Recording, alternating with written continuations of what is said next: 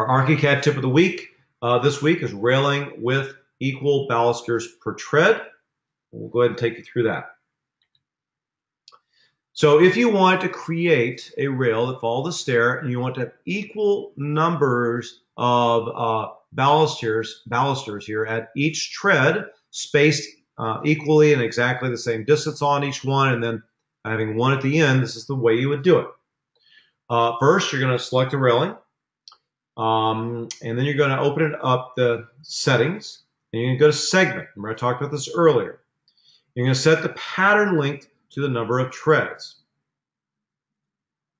You're then going to select the bottom rail, this one right there, okay, and click the minus button in the upper right corner and do the same with the handrail. So in other words, you're not going to have a bottom rail because you want that to go all the way down to the actual tread. You're then going to go down to our pattern here, distribution and position. And we're going to use 3 divisions, okay, so that it's going to create 3 divisions per tread. We then want to go into our nodes here, and we want to actually set this to entering a node offset of 6 inches so that we actually have an offset there for that as well. Once that's done, it's going to set all these up accordingly. And then we just need to set what we want this end baluster, how we want that to work. So we need to go into edit mode. So we're going to click the rail.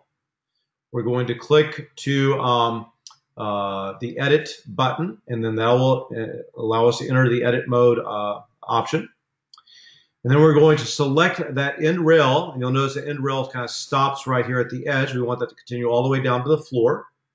So we're going to click the end rail, then we're going to go Control-T or click the rail button here. Once we've done that, we're going to change the option here for the bottom end of post to horizontal. And then we're going to set this to be an offset there at the end to -7 inches. Minus is important. When I originally started doing this, I thought, oh, I should put 7 inches in there. It didn't do anything. It wants to be minus. So that minus will then push it out so that it is actually set to be an offset of -7 inches or whatever you want that to be from the end of that rail. And that is our tip of the week for this week.